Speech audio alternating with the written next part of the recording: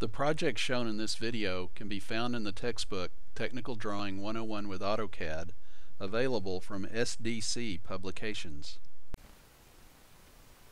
In this video, I'll be covering the steps involved in creating an architectural dimension style and then show you how to place dimensions on the guest cottage.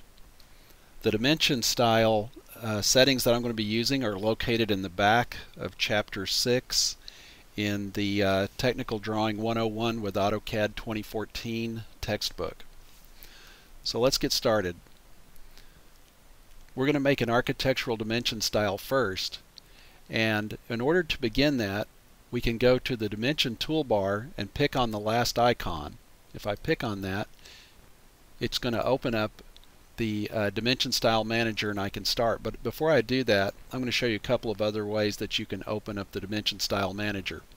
One way is to go to the Annotation tab, pick on the down arrow right here where it says Annotation, and select this icon right here. That will open up your Dimension Style Manager.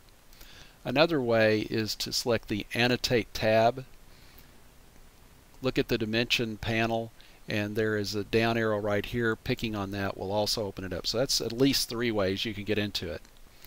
Alright, so my current dimension style is standard. This is the one that comes in whenever you open AutoCAD. And so what I'm going to do is select the New button. What this does is it takes me to the Create New Style dialog box, and it's asking me for a new style name, and it's going to base this new style off my standard settings that are in place right now. So what I'm going to do right here is I'm going to type in my new style name, which I'm going to name Arch, A-R-C-H, for architecture, and then I'm going to put the number 48 behind it. And there's nothing special about naming it Arch 48, it's just the name of this style that I'm going to show you. Once I have that in, I press the Continue button. Now that takes me to the tabs of my Dimension Style Manager over here, and the first tab that I'm going to select is actually the Primary Units tab, and I want to go through this and set everything up. So the first thing I want to check is make sure that I have Architectural Units set for my unit format. For precision, I want to pick on this and I'm going to select the 1/2 inch precision. Alright. The next thing I'm going to do under the fraction format, right now it says horizontal, I'm going to select not stacked. So this would be fractions would not be stacked one over the other. Let's see if there's anything else I need to change in here. My scale factor is set to 1. Decimal degree 0. I think everything's okay here. So the next tab I'm going to select is Symbols and Arrows. Pick on that. And I'm going to change over from arrowheads to architectural tick marks. So to do that, I'm going to pick on this down arrow, go down and select architectural tick, and you'll see that it loaded my second arrow already with an architectural tick. For the leader, I'm going to go ahead and for right now keep that enclosed filled with an arrowhead. My arrow size, I'm going to set this to 3/16. So I'm just going to type 3/16. Let me see. I want my center mark set to line, my break size set to 1/8. Preceding dimension text, I want to go ahead and have that checked like that. My jog angle is that, and then 1.5. Okay, so the next thing I'm going to do is go to the Lines tab. I'm going to pick on that. And I want to set this to by block. I want to have this by block and this by block. And right here, extend beyond tick marks, I'm going to set that to 3/16. 3/16. My next one is dimension or baseline dimension. That's at 3/8. That looks good. By block, all this looks good so far. Over here, I want to set this to 3/16 right here. And then offset from origin, I'm going to keep that at 1/16, and then the length at 1. And the next tab I'm going to select is the Text tab. And on the Text tab, what I'm going to set this to is my standard text style. Now, one thing I should point out, in my standard text style, the font that I have assigned to my standard text style is Stylus BT because I want an architectural looking font, and Stylus BT sort of looks like a hand lettered font. Okay, I want this to be by block. I want this to be none. My text height is 1/8. Fraction height 1. Let's see if there's anything else I need to change in here. My offset from the dimension line, I'm going to set that to 1/16. And then I want to select my text alignment to be aligned with the dimension line. Now doing that will mean that when I have a vertical dimension, it's going to be aligned with the dimension line. It's kind of like what this example is showing right here.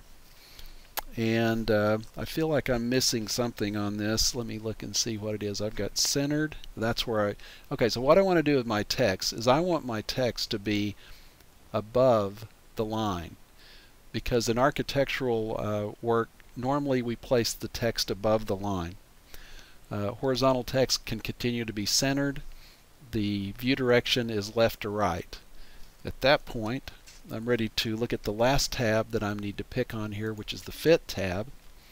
And I'm going to leave this at either text and arrows beside the dimension line.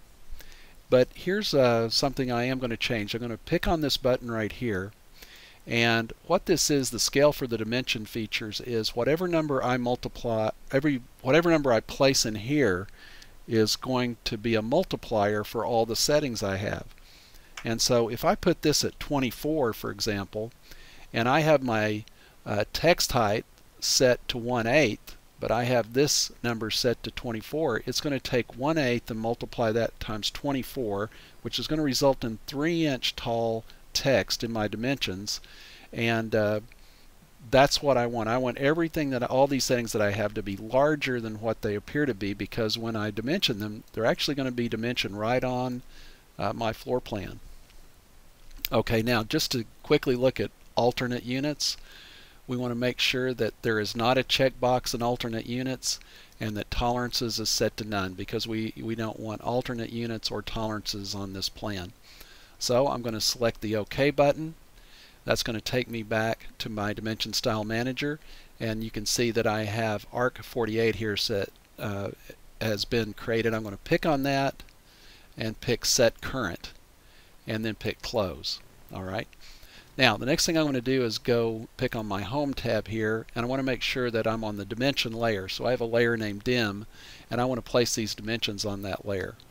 So I'm going to zoom in here a little bit closer and place some dimensions.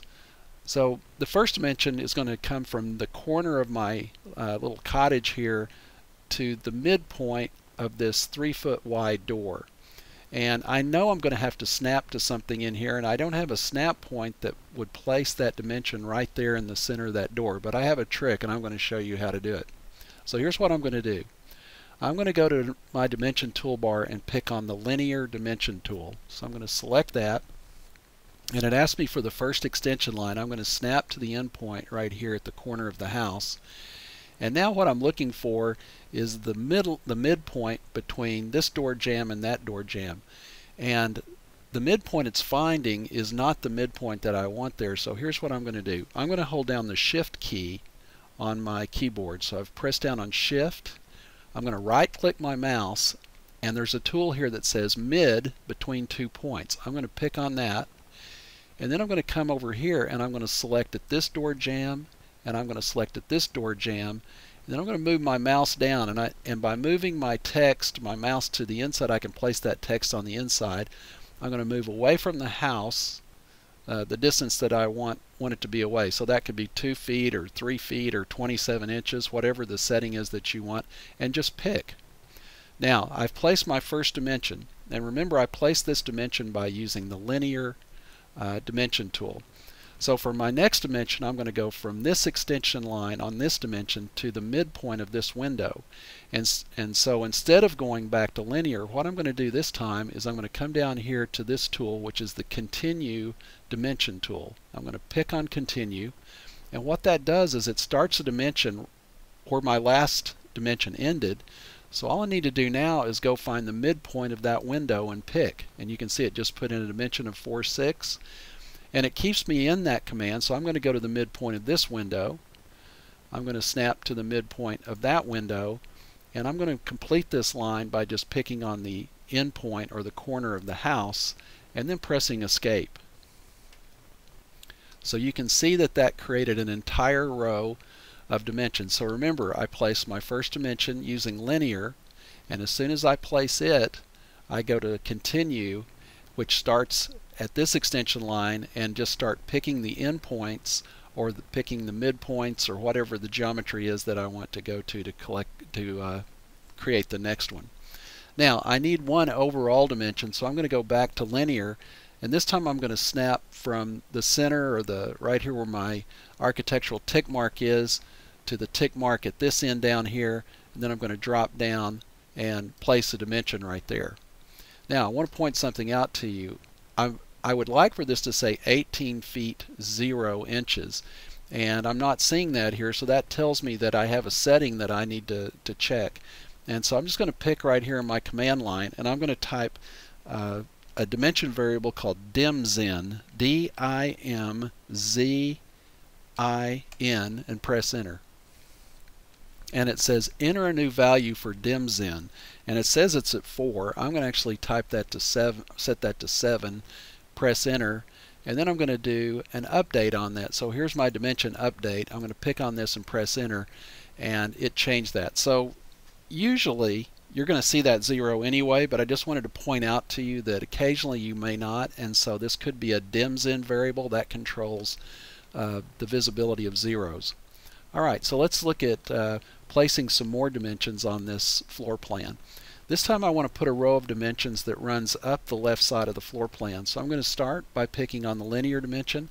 I'm going to snap to my corner. The next place I'm going to go to is going to be the midpoint of that window. I'm going to move out, and at this point I should move out about the same distance that I used when I placed this row down here, and I always check that later and make sure they're exactly the same. Alright, so now I want to dimension from the middle of that window to the corner of the house. So instead of going to linear, I'm going to go back to continue, and at that point all I need to do is go to the corner of the house and press enter.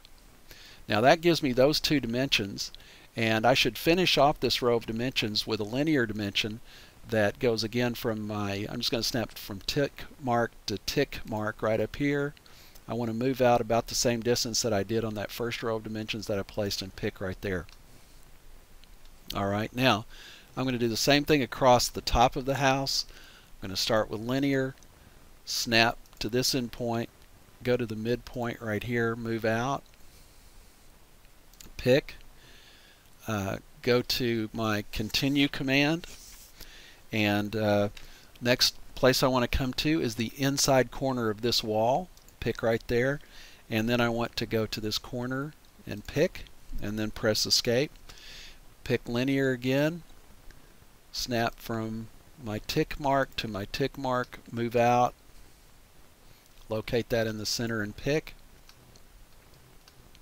And then the last row of dimensions, I'm going to start with a linear dimension. I'm going to start at this corner right down here. I'm going to go to the inside corner of this wall and find my location. Like again, I want to be out about the same distance. Pick there. Pick my continue option and snap to the corner. Press escape, and then finish this one off with a linear dimension that will go from tick mark to the opposite tick mark over here. Center the text by moving my mouse into the text and pick. And at that point I have my dimensions applied to this project. Now there are two dimensions that are applied to the inside, and you would do those the same way, and I've already got those. And so again, in order to locate this dimension right here, I'm going to delete that guy out, show you what I do. I'm going to pick on linear, snap to this inside corner, and now I want to snap to a point between those two door jambs right there. So I'm going to hold down Shift, right click, select mid between 2 points, snap to that corner, snap to this corner, and you'll notice it finds the midpoint between those points. I'm going to move my mouse over because I want that text to be centered more like that. Now if I don't get the text exactly where I want it, it's not too big of a deal, because when you pick on the dimension, you'll see the blue grips, and you can actually drag the dimension to where you want it to be. You can move the text wherever you want it to be and just pick and move it around. And that finishes this video.